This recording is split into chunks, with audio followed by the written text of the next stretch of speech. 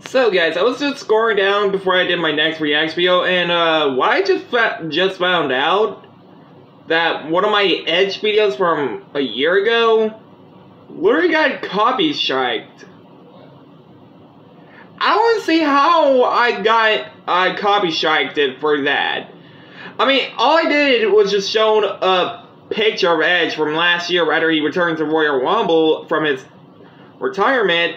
That was just from a year ago. I mean, and honestly, I'll post a picture of it on Twitter and show you guys what I mean by this, because I think this is not correct. I don't know what to do about that, honestly. Which this is just from a year ago. Yeah, I just found this out just now. But anyway, guys, I hope you guys like, comment, subscribe.